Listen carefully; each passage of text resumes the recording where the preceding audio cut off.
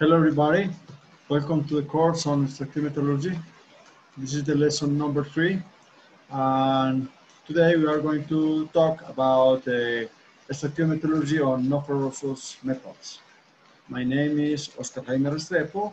Baena, I am professor of the School of Mines at Universidad Nacional de Colombia in Medellin city.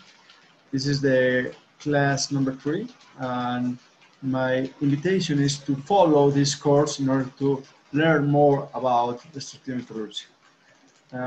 Extractive metallurgy is a fascinating work, and the idea is to know every day a little more about this work, because we had to great dependence of metals in our society, and it's important and very important to know about the metallurgy processing of the metals. Last class, during the lesson number 2, we discussed about extractive metallurgy, or different processing to obtain iron and steel. And today we are going to present the main topics to obtain the other important metals in our society. As I said to you, for the most important metal is iron, because we produce from steel and cast iron near to 2,000 million tons per year in all around the world. Okay, the second metal in importance is aluminum. Aluminum, in this moment, the production of aluminum is near to 60 million tons in all the world. It's the second metal importance. But look the difference. From steel and cast iron, we produce 2,000 million tons per year. From aluminum, we produce 60 million tons per year. This is a great difference, near to 30 times less aluminum than iron. What is important is a very important metal, because we produce a lot of minerals, a lot of products. We have a lot of application for aluminum. For instance, car tires, car chassis, aerospace structures, windows, doors, lamps, food containers, and the most important thing is because aluminum has a low density. It's light metal. This is the father of light metals, and it's important to consider that. This is the main property of the aluminum. It's a light and very soft metal, but at the same time, it's a structural material. It has a very important mechanical properties. It's an excellent conductor of heat and electricity, and it had and in the surface it oxidizes quickly, and this oxide protects the material from the corrosion. This is very important. One important property is aluminum is difficult to join by welding. It's important. To produce aluminum, the ore, the most important ore, is the bauxite. Bauxite, you need to work to prepare or to obtain 4 tons of bauxite to produce near to 2 tons of aluminum oxide, and with 2 tons of aluminum oxide, you produce 1 ton of metal aluminum. It's important. It's important because the quantity of energy is very high. It means that aluminum is an expensive metal, because you need to spend a lot of energy to obtain the material. Okay, but this is very important, and the production is growing in the time. Look at this. At the beginning of the 20th century, aluminum was an anecdote, because it was obtained for first time at the end of 19th century. But now the production is very high. The production is 25 years ago, in the 19th, the production was 25 million tons per year, but now it's near to 60 million tons. The growth is very high because of the properties, because of its very, very important material to replace another metals like steel.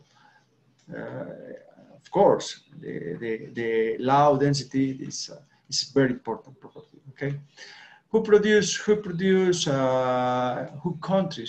which countries produce aluminum? The countries that have low cost of energy. It's a very important topic. Okay. To obtain aluminum, the ore, as I said, is bauxite. Bauxite is aluminum hydroxide, and the bauxite is a rock. And as a rock, the composition is minerals. The main minerals of bauxite is gypsite, boehmite, and diasporo. Boehmite, and gypsite. This is the main minerals that compose bauxite. And depending on the composition of minerals is the metallurgical processing of bauxite. Okay, but the methodology to obtain aluminum for bauxite is you need to obtain first of all alumina, the oxide, and the processing to with you start with bauxite to obtain alumina is Bayer processing. Bayer processing is hydrometallurgical processing with high temperature, high pressure. Okay. You need to prepare the bauxite with digestion, then make a digestion, hydrometallurgical processing, and then you have to make a dilution and separation of the waste. Red mods is the most important waste, and then to prepare or to obtain the final product with calcination processes. It's a mixture of hydrometallurgy and pyrometallurgy processing. Okay. But okay, the Bayer method is hydrometallurgical processing. Basically, you obtain the mineral. Let me put the pointer here. Sorry. Okay, this is the pointer. The most important thing is to obtain in order to prepare the Bayer method, Bayer processing, is to hydrometallurgy dilution from the mineral with sodium solutions. Okay, you could prepare, you could obtain the situation. First is the dilution, and then it's a crystallization processing. And when you obtain the alumina with another minerals and other compounds, you need to do a calcination processing near to 1000 grades centigrades in order to obtain alumina. Alumina is the final product of the Bayer processing. And then, okay, to prepare the hydrometallurgical processing, the Bayer process, you need to prepare the bauxites, reduction of oxides, prepare the minerals, and then prepare the conditions of the hydrometallurgical processing depending on the content of gypsite or boehmite. Okay, or if you have a gypsite, you need more temperature or more pressure. Okay, then when you obtain the alumina, by the Bayer processes, you need to prepare the electrometallurgical processing to obtain aluminum, the metal. This is an electrometallurgical processing, and the name is whole herald processing. You need to prepare electrolyte, prepare electrolysis. The electrolyte is a mixture of fluoride with a fluor, like a metal, and the cathode, prepare a cathode and an anode. The cathode and an anode are for carbon, coal, okay? And you prepare the electrolysis. The name of the electrolyte is cryolite. Cryolite is composed by fluor, okay? And then in this condition, you pass electrical current and obtain the final aluminum, molten aluminum, because of differential of potential from cathode and anode. Okay, this is the cathode in this part, and this is the anode. The anode changed because of the use of the processing and the current, electrical current, change the condition of the cathode and anode, and you have to be changing the composition. Okay, in this processing, whole processing, you need to control not only the composition of the electrolyte, electrolyte, also the cathode and the anode, and of course the gases, because the gases produce fluor, and it's necessary to control the current of gases. Okay. Here you have the main reactions in the cathode and in the anode. Okay, in order to finally obtain the molten aluminum. Okay, this is the anode. The anode is here, and the cathode is here, and the aluminum is in the upper of the solution. Okay. And of course, it's necessary to make some conditions on secondary metallurgy in order to obtain the most quality, or improve the quality of the final products.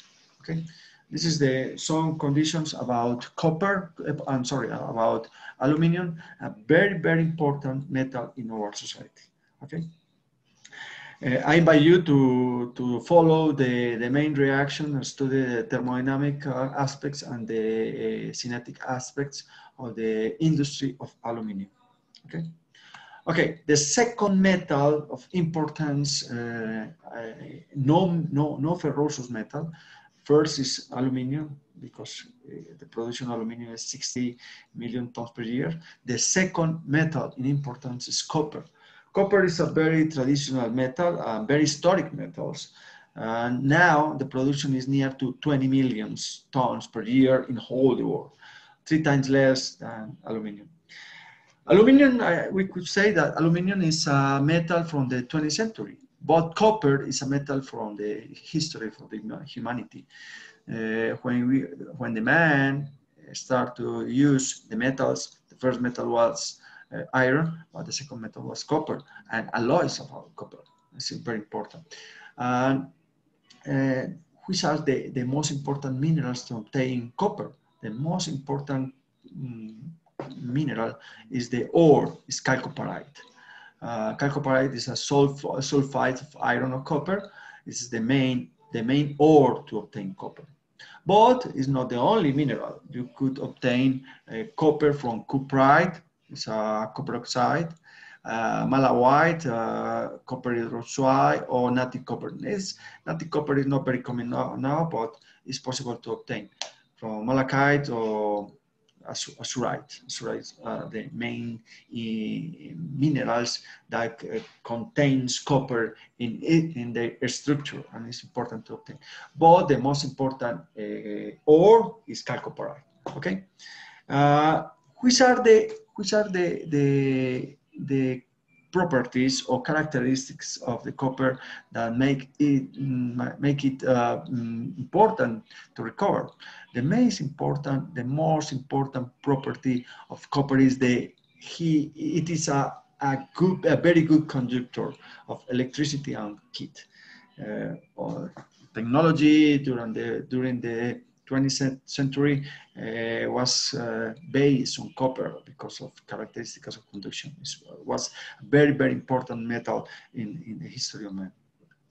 It's very ductile and it's very malleable. It's possible to create different weight, sizes, and shapes of the metal. And it's very important. And another condition is easy to solve, easy to obtain different joint products of metals. Okay. Which are the main products processing to obtain copper? The main processing to obtain copper is pyrometallurgical processing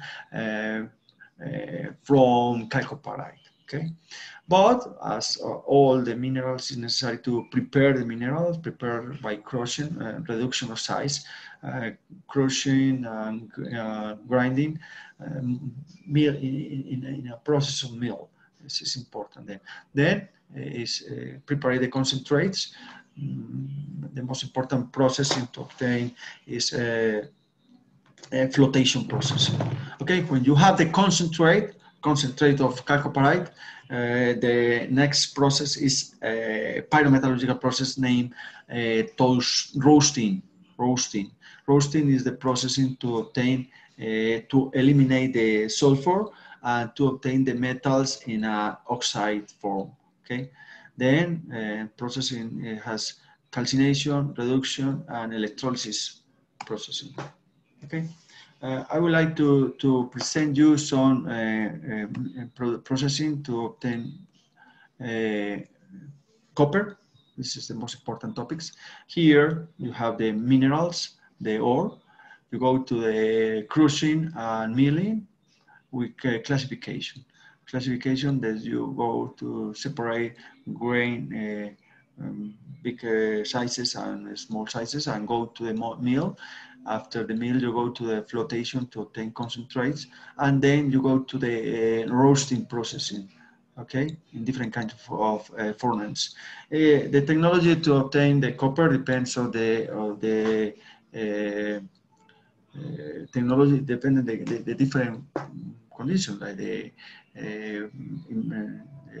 financial topics, the characteristics of the ore, and the characteristics of the technology of the countries. Okay.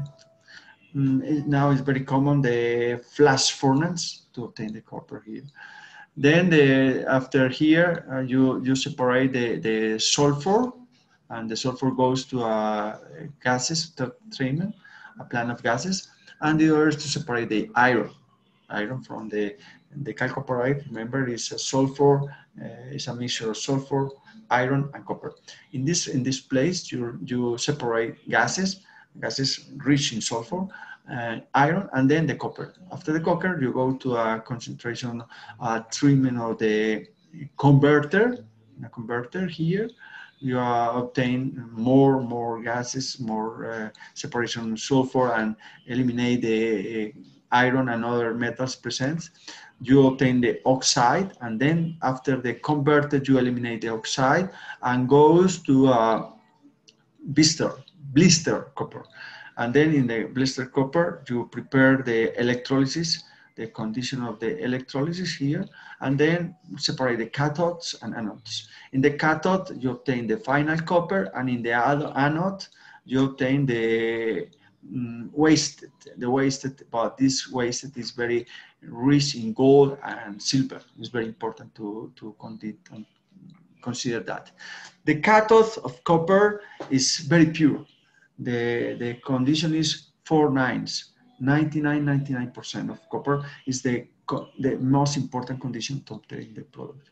Okay, it's important to consider that you also have the possibility to have another treatment, another processing different the mineral pyrometallurgic and electrometallurgic process that we said. After you prepare the ore, obtain the pyrometallurgical process after flotation. In some cases, you obtain molybdenite, but you prepare the roasting and melting, and then prepare the electrolyte, precipitation, electrolytical processing to obtain 4 nines of copper product.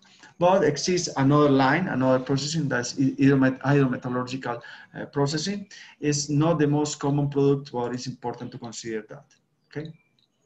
Consider is the oxidation, prepare the leaching, here the leaching and electrolyte precipitation, melting, and then obtain the copper. Yes, this is the condition. It depends on the situation, it depends on the state of the situation, dependence on the mineral. Look at here, you have a lot of different kind of minerals to obtain copper. Okay. And in the hydrometallurgical processing, you make a leaching. It depends on the state. If you have more sulfide product, you have an oxide product, it's possible to use the leaching processing, the hydrometallurgical processing, to obtain the final copper. Okay. Okay. Depends on the typical minerals. And then the most important thing is you need to prepare independent. If you have pyrometallurgical processing, hydrometallurgical processing, the most important thing is to prepare 4 nines, 99% of purity. Is the most important thing, because if you have copper with less purity, maybe you can use as a very use copper as a conductor. This is the most important thing. Okay, the third element, metallic element, the third metal we are studying today is zinc. Zinc is obtained fundamentally from sphalerite. Sphalerite is a very important sulfide zinc of zinc. Of course, it's possible to obtain also zinc from calamine. It's not very common, but the most common is sphalerite. Which are the most important characteristics of zinc? It's not very heavy metal, it's middle, but the mechanical condition are not the best, but it's important. But it's important because it protects the material from the corrosion. It's very important. And it's easy to work with zinc with different characteristics, like the metal produce oxide of zinc is very, very important. The production of zinc today is near to 12 million tons per year in whole the world. Okay, look, copper 20 million, aluminum 60 million tons, and copper 12 million tons. It's important to this production. Similar to the extractive metallurgy of copper, you need to prepare the minerals, obtain the product after the concentrate, maybe by flotation processing, and then pyrometallurgical processing. Pyrometallurgical process by roasting, obtain intermediate processing products from cadmium or maybe mercurium, and then realize the purification processing, and finally obtain the product very pure for electrolysis, electrolytical processing, electrometallurgical processing. Okay, of course, it's possible to produce or to have also a condition of minerals with hydrometallurgical processing also. Okay. Is very useful not only as a metal, also as oxides. Zinc oxide is very important, very common to produce solar protectors. Zinc is important to produce galvanized products, galvanized to protect the iron from the corrosion. In the cars are very common. Cars,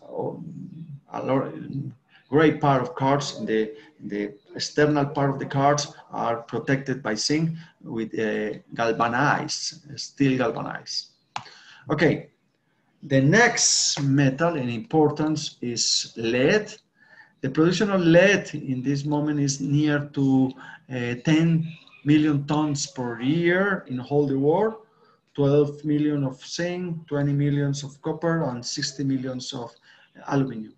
Remember. And copper, lead is very important. The most important ore to obtain lead is galena. Galena is the lead sulfide. Contains more than 86% of lead if it's poor. The idea is to obtain material poor, a concentrate for lead. That's why it's important the extractive metallurgy to obtain that kind of lead. Which are the most important characteristics of lead?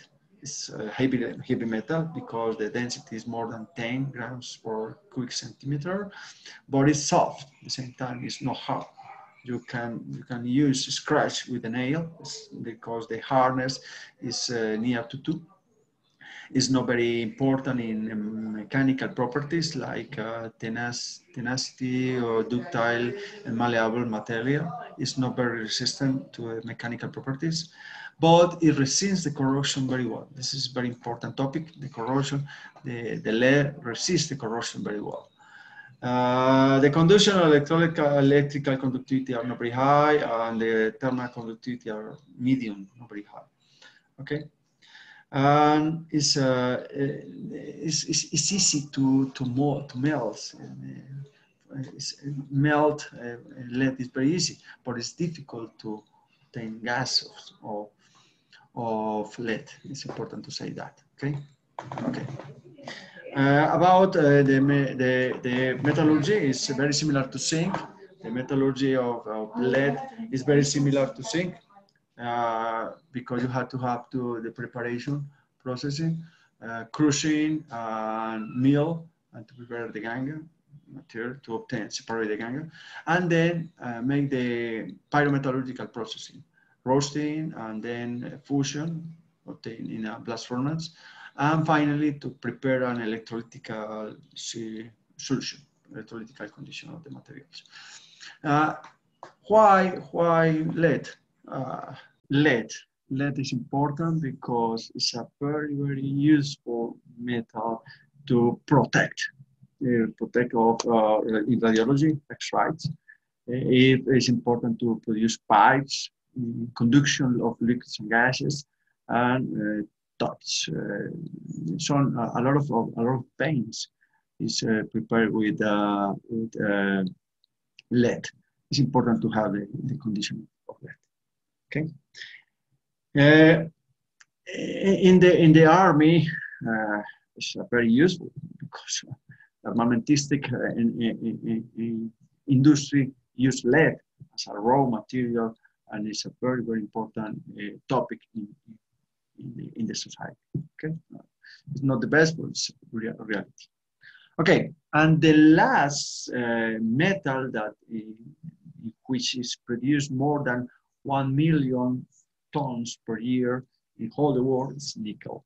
The production of nickel now is near to 2 million tons per year in whole the world. Remember, nickel 2 millions, lead 10 millions, zinc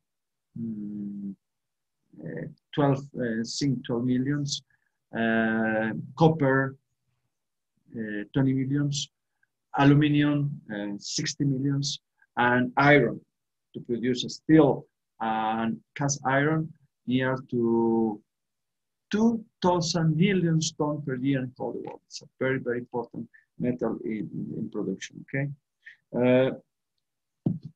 Okay. Nickel is produced. The ore of nickel is or nickelite, nickelites, or garnierite.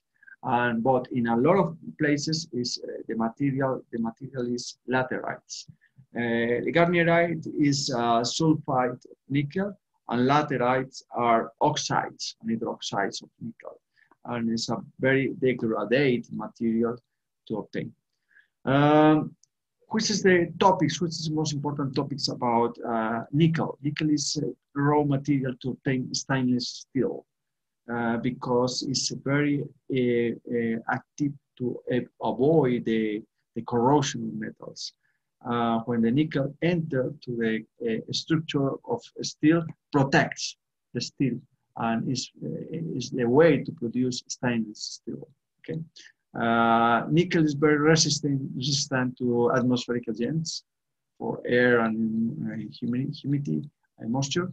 And to some chemical acids. Okay, it's easy to operate with it. It's malleable and ductile, and it's not easy to weld. Okay, the process of nickel depends, of course, depends of the origin, depends of the ore, but similar to when you have the sulfide nickel, garnierite, for instance, the processing is roasting, then production, and electrolysis, electrolytical production. Okay, here you have some different ores or minerals that produce nickel. It's very important to study the laterite or laterites minerals like limonite and saprolite. It depends. If you have limonite, the process is hydrometallurgy, and if you have saprolite, you obtain the main process is pyrometallurgy. And it depends on the characteristics of the ore, it depends on the characteristics of the deposit. Okay, and it's very common in all the world to have the two processing of pyrometallurgy or hydrometallurgy. Okay. Okay, in the topic, the hydrometallurgical process is typical to leaching processing, but you have to, you could use the variable or the heat leaching as an activity. But in the pyrometallurgical processing, the more common now in the world is the RKFF processing. It means rotary kiln electric furnace. It's a mixture of two furnaces, the rotary kiln to make the reduction, first reduction of metals, and the electrical furnace in order to make the molten production. That's a very, very common metal way of technology to obtain nickel nowadays. Okay, in different. This is the topic. You prepare the materials and then make a calcination here, a calcination and a further reduction, and then you use the electrical furnace, and you complete the reduction processing, and then you mold, obtain the molten metal. It's very common to produce ferronickel. Ferronickel is raw material to obtain stainless steel. Okay. Okay. This is the general conditions, general considerations to these 6 metals. But at the same time, exists another metals like magnesium. The production of magnesium is near to 500,000 tons per year, similar to tin. The production of tin is similar. The production of magnesium is because of the low density, and the production of tin is because it's a very, very important in production of protection for steel. And the other metal in importance is titanium. Production of titanium is near 300,000 tons per year. And the other metals that are used in the iron industry, like vanadium, like tungsten, wolfram, manganese, and other metals like niobium, uranium, that are important.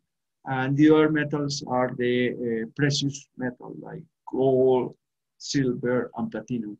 Platinum is obtained not only individual, platinum is obtained in a group of metals. And they are very important. In this course, we are going to discuss the extractive metallurgy for gold, mainly, and gold and silver. Okay, this is the final part of the class, number 3, the lesson number 3. We have now the conditions to use the operations, the main operations in extractive metallurgy. We could work with hydrometallurgical processing and pyrometallurgical processing. And now in the lesson number 4 and number 5, we are going to discuss about thermodynamical support and kinetical support to prepare the activities or the main activities in metallurgy.